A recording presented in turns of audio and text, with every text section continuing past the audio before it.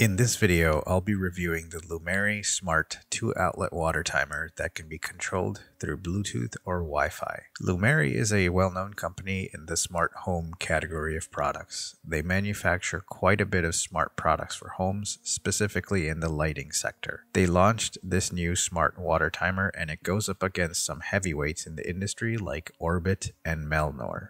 I'll break this video down into the unboxing, install and configuration, my thoughts and opinions, and how this water timer compares against other brands like Orbit. Let's start with the unboxing. The box itself is nicely colored with the product picture on the front. On the side, they highlight some of the features like rain delay and auto scheduling. On the back, we have a wealth of information like the website and contact information, as well as specifications like working temperature, pressure, power supply, and hose tap size information. This product is made in China, and there are some QR codes that will take you to their YouTube channel and their WhatsApp contact. Opening up the box, we have a nice instructions guide. I will have to say this is probably the nicest setup guide I've ever seen for these things. The instructions are detailed from start to finish on how to set up this water timer. There's even color pictures as well. So great job by Lumary for providing these instructions. Included in the box is a spare hose washer. There are two small packages that have quick connectors as well as thread tape for each output on the timer. Here's the main water timer unit.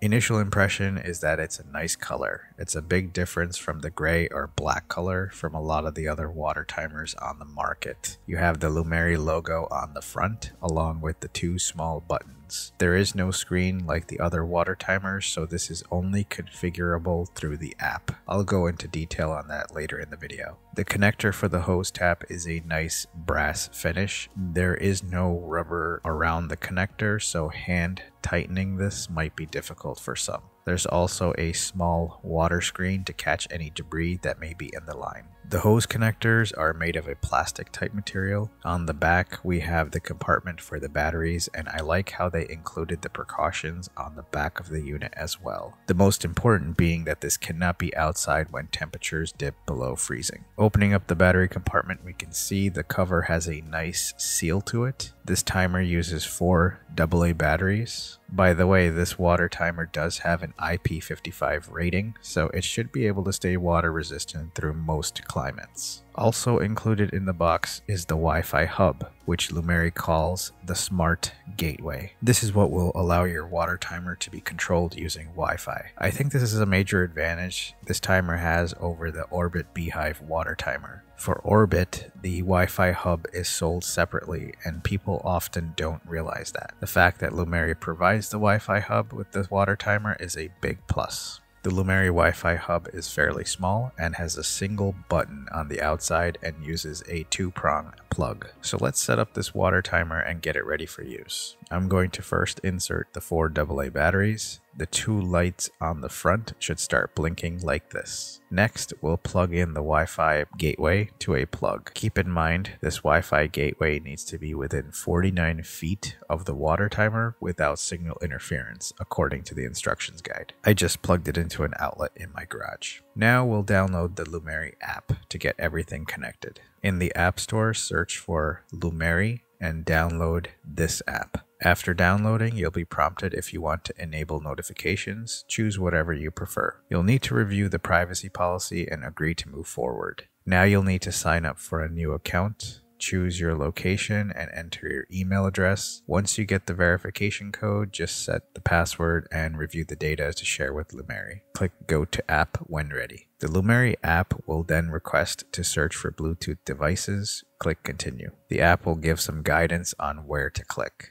Just click the Add Device icon to add a new device. The Lumary app will then request access to your location and home data. This will help the app connect to your Wi-Fi as well as be able to integrate with things like Alexa and Google Assistant. Click Continue. You'll see the Discovering Devices message along the top. Now, on your Lumary Wi-Fi gateway device, press and hold the button for 5 seconds until you see the green light blinking. Go back to the app, and if the app is able to find the Wi-Fi gateway, you should be prompted to enter your home's Wi-Fi password. Enter it and you'll see the app adding the Wi-Fi gateway. Wait for it to complete and you'll see the green check mark showing it was added successfully. Click Done. Now you'll see the Lumary Smart Gateway B1 homepage. Click the Add Device along the bottom and then click Search for Devices to add the water timer. The app will instruct you to enable pairing mode on the water timer. This can be done by pressing the two buttons on the front of the water timer for 6 seconds until the green lights are rapidly flashing. Click the light is in a flash button in the app to begin the connection process. You'll get a confirmation that the device has been added and a notification that the water timer can be used. Click Next. Here you can edit the name of the water timer by clicking the little pencil icon. Click Done. You'll be taken back to the home page. Now let's set up the water timer on the outdoor faucet. I'm just going to use some of the thread tape that was provided in the package. As mentioned, this water timer does not have a rubber tightening grip on the connector for the faucet, so after hand tightening, you'll want to use a pair of pliers to tighten completely. Be careful not to over tighten. Turn on the water and check for leaks. I'm also going to hook up the pipes for these two zones. Again, use the thread tape provided in the package to get these water lines hooked up without leaks. So now let's jump back to the app and check out all the other features. From the top of the home page, you'll be able to see the water timer name, and just below it, you can see how much battery charge is left as well as the status of the two outlets. Right now they are not running, so it shows idle. Below that, it shows the forecast for your area. Working our way down, we can see the two zones that represent the two outlets for this water timer. Clicking the little pencil icon will allow you to change the name of the zones.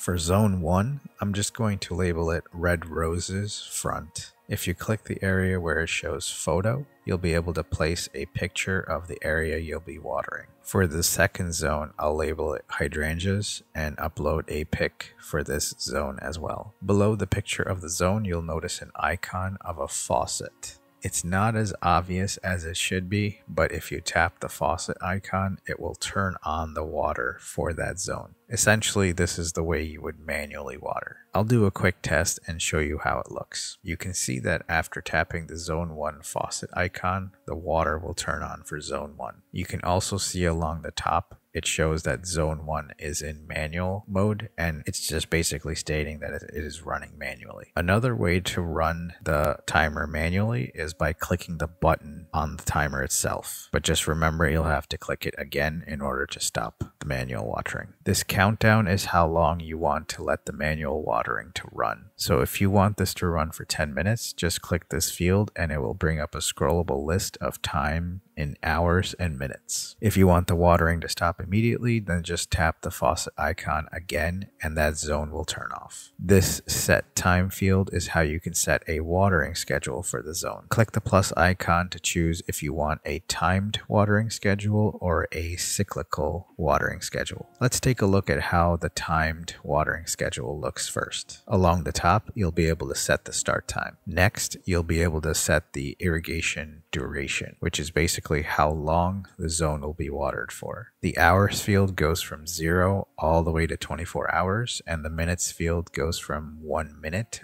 all the way to 59 minutes. I'll set this for 10 minutes. Now you'll be able to choose the frequency. The first option is weekly, which allows you to choose what days of the week you want the schedule to run. Anything highlighted in blue are the days the schedule will run. There's also the option for odd numbered days, or basically odd days of the month. Even numbered days and every few days are the other two options. If you select the every few days option, you'll be able to customize the schedule further. This field you can set from every 1 day all the way up to every 31 days. The start date is just basically when you want this option to start. I'm just going to go back and choose weekly cycle and have it run every few days for 10 minutes by tapping the days of the week. The other watering schedule option is called cyclical watering schedule. Let's take a look and see how this works. This type of schedule is basically watering the specified zone at set intervals during the days and times you set. So let's use an example. Let's just say you put some grass seed down and you need to make sure the seeds stay moist. So we can set the start time to be 10 a.m. and the end time to be 5 p.m. This is essentially telling the timer to only run during these hours. Now we can set the irrigation duration to 10 minutes and the interval time to every 3 hours. So now this zone will be watered every 3 hours for 10 minutes between the hours of 10 a.m. and 5 p.m. It's a convenient feature, and I'm sure there would be many uses for this type of watering schedule. Now we can see the schedules we just set for the first zone. If you need to delete a schedule, simply swipe left and you'll be able to delete it. Going back to the home page, this rain and snow delay option is exactly what it sounds like. Although I would hope you wouldn't have this timer out when it's snowing. Clicking this will allow you to set the rain delay. This field is set to days, so you can choose 1 day or up to 7 days. Something to note about this rain delay, unlike the Orbit B-Hyve water timers, this Lumary water timer does not have an automatic rain delay. The Orbit B-Hyve water timers, when connected to Wi-Fi, will watch the weather forecast for your area and automatically set the rain delay. This Lumary water timer does not have that feature, so that's something to keep in mind. Lastly, we have the irrigation records, which is a log record of when the water timer ran for that zone. Some other additional useful information regarding the app: if you click this little pencil icon along the top, you'll be taken to the page where you can edit the water timer name, and you can even upload a picture of your own water timer if you want to. This section also allows you to set up third-party control using Alexa or Google Assistant.